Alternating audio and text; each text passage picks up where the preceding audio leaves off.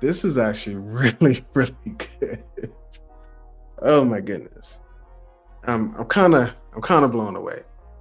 I'm going to show you how you can use School Psych AI's Studio Writer to get your psychological evaluation in really good shape and to get started. You're going to head on over to app.schoolpsych.ai. Once you're here, you're going to click Studio Writer. Once you're in Studio Writer, you're going to create a new Studio Writer thread. And we're going to go with Tony the Tiger because why not? It'll take a few seconds to create that new thread, and then we're going to get rolling by adding in our sections for this template. And for this one, we're going to click Add Section, and you can name these whatever you like. I'm going to get started with the demographic section. Now, this is important to note. While I'm doing this manually right now, I'm going to click Edit and then go in very soon. So depending on when you watch this video, we're going to add in where you can put in all your demographic information with the click of a button, and then the names, the pronouns, the date, the teacher names, all of that is going to populate throughout the entire template of this section. So stay with us. We have that coming very soon. All right. Next, the next section we're going to add in, we're going to go reason for referral section. Going to click create here. All right, give that a second to pop up. All right, that section has now been created. Then I'm going to click inside of this, anywhere inside that blank space.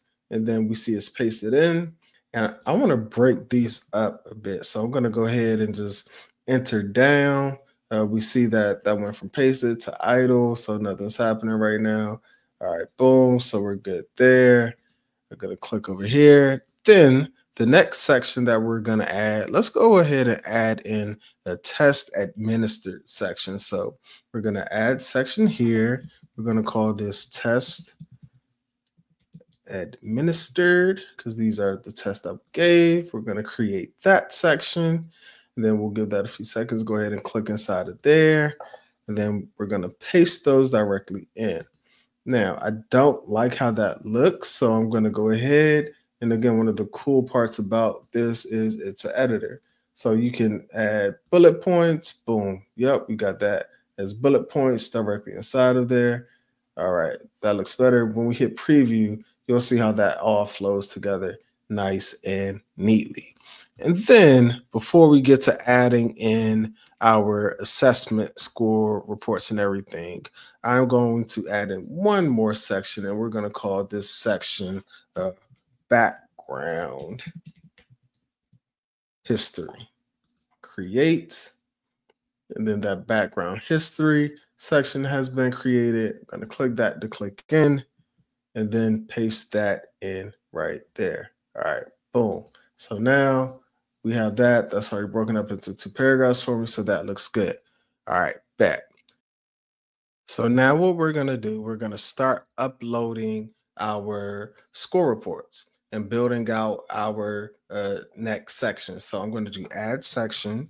We're going to get started with the whisk. So I'm going to call that section whisk. I'm going to go to tools, and then you have your report writer essentials, multi-rater, report writer, individual assessment. So it always takes a second to kick back in. So I'll click into whisk. We're going to go report writer, individual assessments. You can, if you have a score report, you can use the PDF upload. If not, you can just paste in manually or input manually your scores here. So because I have this score report, I'm going to do choose PDF file. So I'm going to select this score report from the drop down. We're going to do the whisk and then create report. You can see this gives you an indication that it's processing. Your request is being processed. It may take a few minutes, but here's where it gets really cool. While it might take a few minutes, we do not have to wait. We can continue adding in different sections. So I'm going to go back to add a section, and then the next one I want to do is the Wyatt. Click create. It'll take a few seconds to create this templated section. Then it's going to pop up when it's open, and then I go to tools. I go back to individual assessments. I'm uploading, so I choose PDF file upload. I find that Wyatt score report, click open. From the drop down, select Wyatt, and then create report here. That's going to run. Why would we stop there? I'm going to go to the next section, which is the brief. Click create. That's going to take a second. It'll pop up. Once it pops up, you're going to go into that brief section. I'm going to click tools. I'm going to go to multi-rater. I'm going to choose the PDF file. Going to find the brief score report. Click open. From the drop down, find that brief. Click create report. Then I'm also going to do this for the Connors, the ABAS, and then the ASRS. And you'll see that as well. So we're doing the Connors now. We're going to go ahead and create that. And you can see the sections are starting to finish up as we're adding these in. And so I clicked into the Connors. We're going to go multi-rater. We're going to do choose PDF file, clicking into that Connors. Got that right there. And then we're going to select that option, Connors, right here, and then click create report. So that's rolling. Then we're going to do the ABAS next. Click create once again.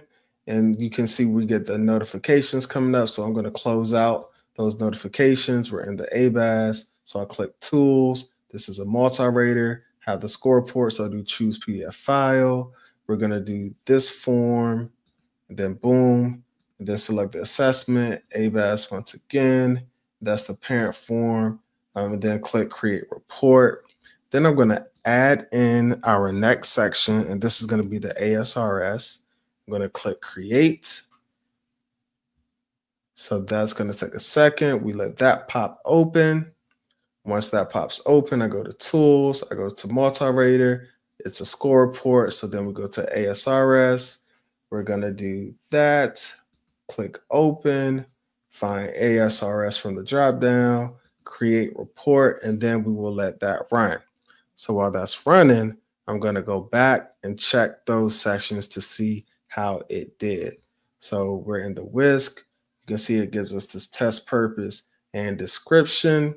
Again, you can edit everything that you're doing here. It gives us a table that has the name of the test, the description, the score, and then the interpretation for each range. As always, double, triple check everything to ensure accuracy. You can go in, you can make sure that everything looks just the way how you want. You can bold, whatever you want. You have full control because it's an editor. Then we see it gives us that narrative interpretation section for the full scale, verbal comprehension, visual, spatial. Right now, we're just eyeballing it. You will go through double, triple check, add language that you want, revise, delete what you don't like. And this even gives us the GAI, that general ability index. All right, very good. Then we click into the Wyatt, and then it gives us similar format as well. Okay. Now, here's one thing that I like. Instead of having to manually click into every section, we have this preview where you can go from the top, then just scroll through every section. So now you can see how it gives you that full Psych Eval report as we're scrolling through, where you see we're going through. But then let's say I just want to jump to a different section. Again, you could go back and enter in different sections. You can edit in different sections. If you want to jump into the brief, you see it uploaded that brief for you right there. Gives you a nice interpretation of those scores, which is really, really cool, really neat. You got the Connor section right now. And then we're going to see the ABAS, then the ASRS. I'm rolling through. I'll make sure that I can link this. I'll see if I can link this so that you all can get a copy. I might put it on the website so you all can see the how we built this out. Then the ASRS is here. And then that's the last one. So this is really, really neat. Now, let's say that we finished the classroom observation. I know we're doing it out of order. Stay with me. I'm going to copy my behavioral observation notes. I'm going to add in a section, behavioral observation. Then I'm going to click create. Then I'm going to click to open up into that section. I'm actually going to reorder this behavior observation so that it's back up to the top. And then once we're here, I'm going to go back into tools. Then I'm going to pull up the observation tool that we have. And then because I'm pasting in just my raw notes.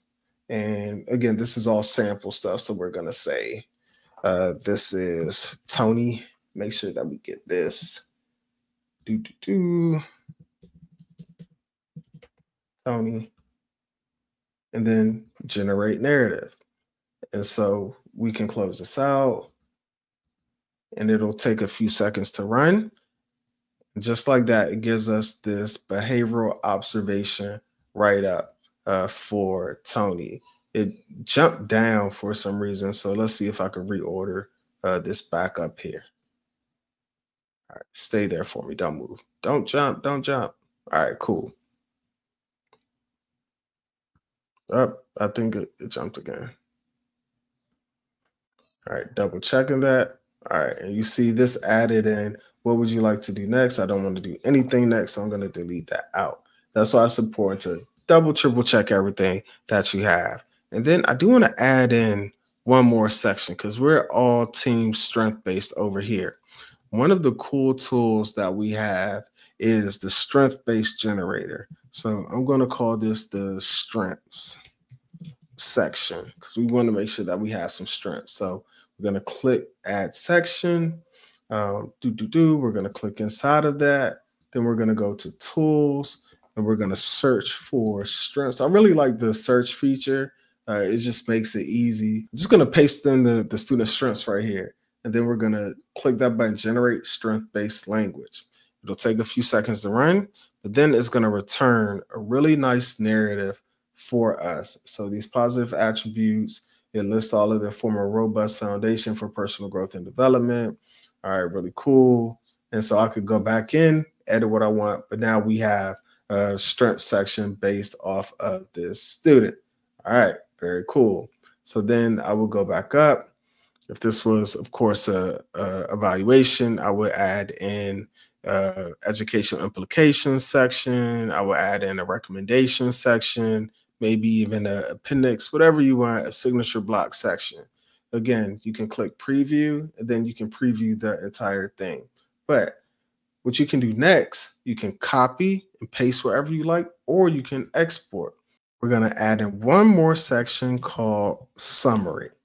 All right. And I want to show you something that's really cool. The thought process here is we'll be able to do this with the summary section and a recommendation section coming up super soon.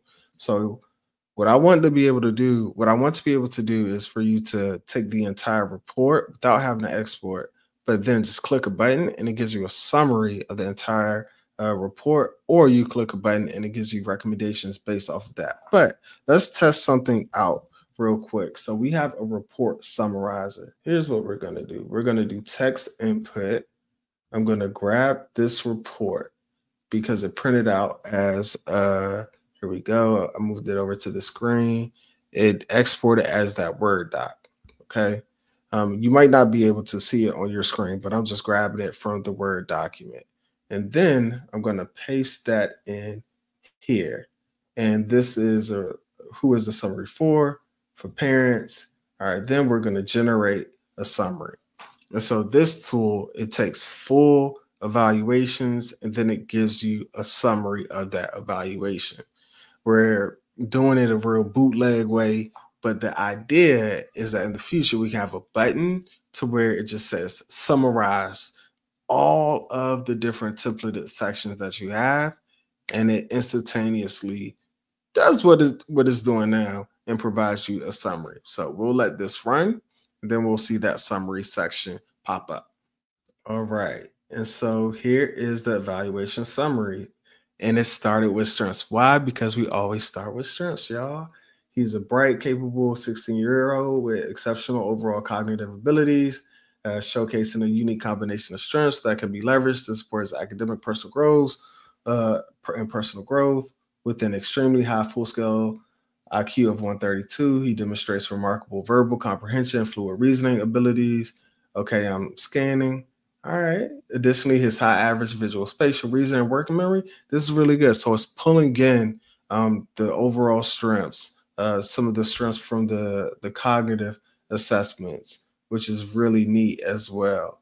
It pulls in some of the scores from the social emotional, the adaptive functioning, his high average academic achievement in math or language. All right, this is really good. Then it goes through the reason for referral. Okay, so it captures that pretty good. It gives us the relevant history, a summary of findings. Okay, the evaluation was conducted. That's right. This is actually really cool. It talks about the assessments that I use, goes through the overall cognitive ability, processing speed. All right. However, he experiences challenges with reading and written expression, which fall in the low average range. Then it goes through some of the eligibility criteria, which is okay, good. And then Tony's assessment results reveal a complex profile.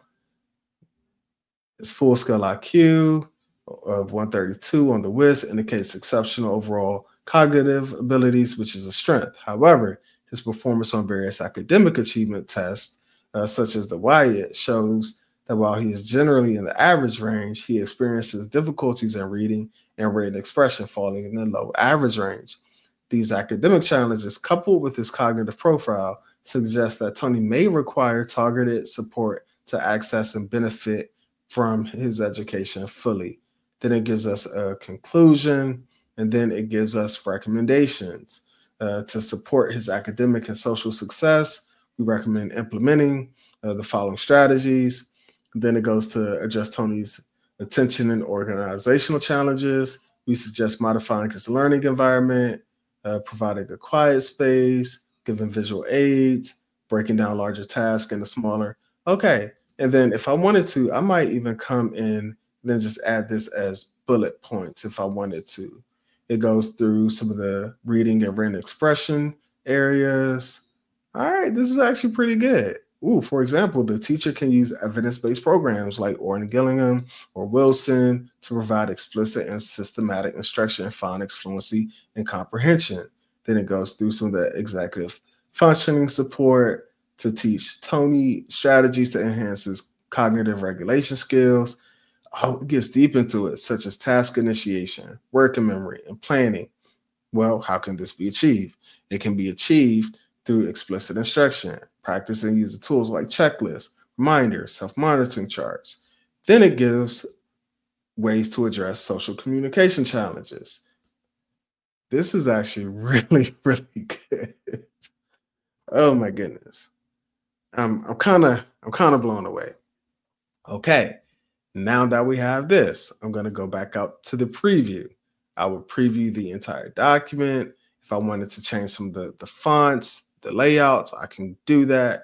Again, once it's ready, now I'm going to export, and this will be the final. So we're going to call this the TT final eval. And then once it exports to a Word document, you go through, review it, double, triple check it. And then once it's good, you sign off on it. What do you think? Give this a try. Let us know how you'll use it. Make sure that you subscribe so you never miss a video. Until next time, take care, everyone.